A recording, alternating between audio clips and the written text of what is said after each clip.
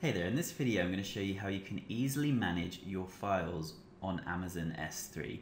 If you're anything like me, you started with Amazon S3 when you heard all the good reviews, you heard people were using it, you heard it was secure, you wanted to get started, you signed up, and then what do you do next? You're not left with a simple to use interface like a lot of other software. It's not like cPanel where you have File Manager. And if you've used an FTP program, maybe you got used to that, but it's still kind of not got anything that works like that out of the box. So what I discovered was this solution called Cloudberry Explorer, and you can get that from cloudberrylab.com. Now they have a couple different versions of the product. There's S3 Explorer Freeware and there's S3 Explorer Pro. Now there are benefits to the Pro version, so there's encryption, there's multi-threading, multi-part upload, so just a variety of features that will help make the software more secure, faster to upload files, and just more powerful overall. But in this quick video I'm just going to show you how you can install and set up the freeware version. So you click on the freeware option, you hit to download, it'll automatically download that to your computer, and this will just take a few seconds. And in this video I'm going to show you how easy it is to install and actually get started managing your Amazon S3 files in a more efficient way. So it's just a couple seconds left here, and then we are going to click on the downloaded file. We're going to confirm with Windows that we want to run it, and then allow it to install. It brings up the Cloudberry Explorer, so we just hit next. Read through the extensive license agreement, which of course everybody always reads, and click that you agree with that, and confirm that you want to install the software. And then that will just go through all the processes to get it set up. So you hit finish and it will launch the Cloudberry Explorer platform. So as you can see, it's just loading there. And if I resize it once it opens so that I can show it to you. And there. So here we have the Cloudberry Explorer set up.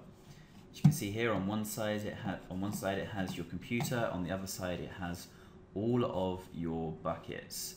So a bucket is essentially like a directory or a kind of hard drive for your online files. Now this is already connected with my Amazon S3 account because I've had it installed before.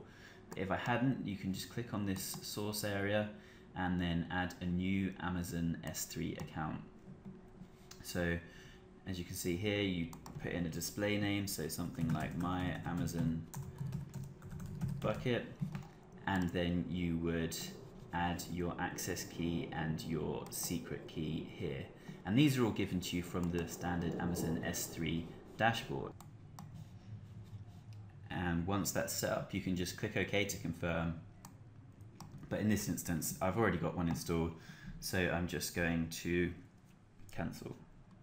And then I'm going to click into the bucket that I want to access, and I'm going to upload a file from my desktop.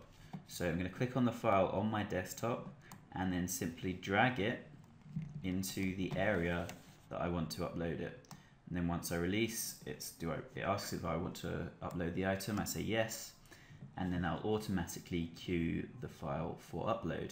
As you can see, it's just a really simple way of adding your files to your Amazon S3 server, managing everything so you can keep your files secure, scalable, and accessible on the web.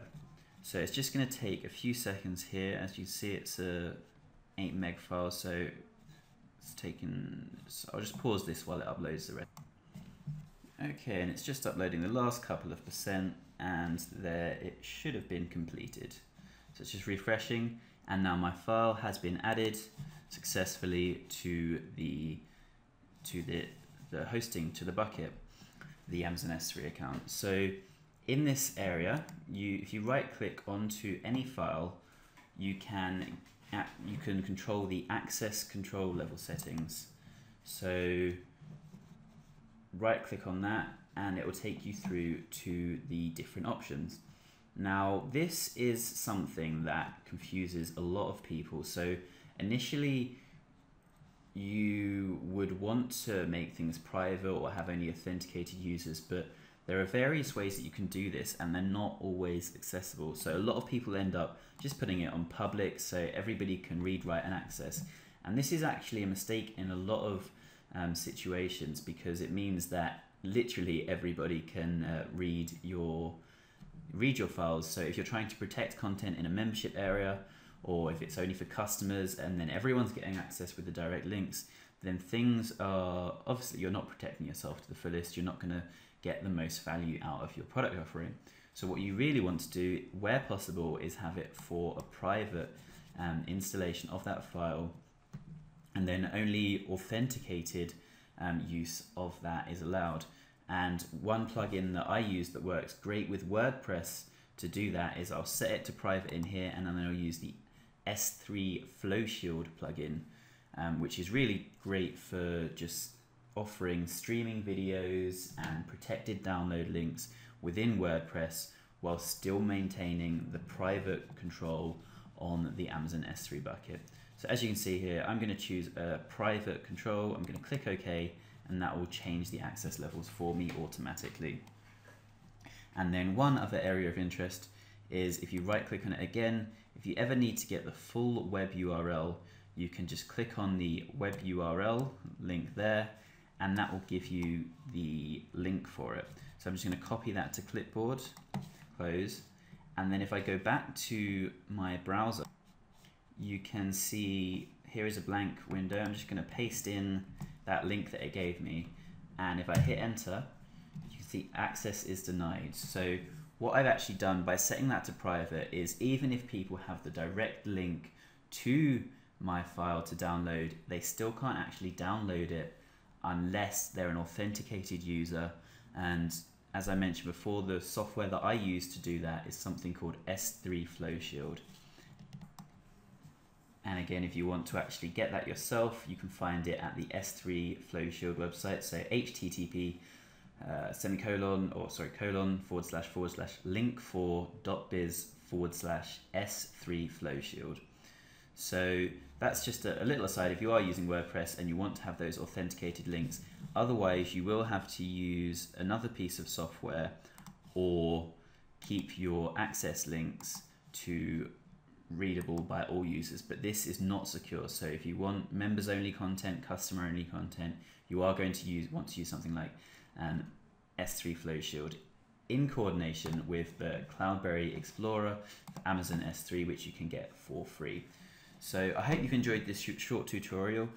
As you can see, it's really simple way for managing your files. You can explore your whole computer on the left and just drag and drop, or you can drag and drop files from your actual desktop, from your files on your computer as well. So really simple file management, really accessible, really secure when used with S3 Flow Shield as well, which you can get from S3 Flow Shield at link4.biz/S3 Flow Shield.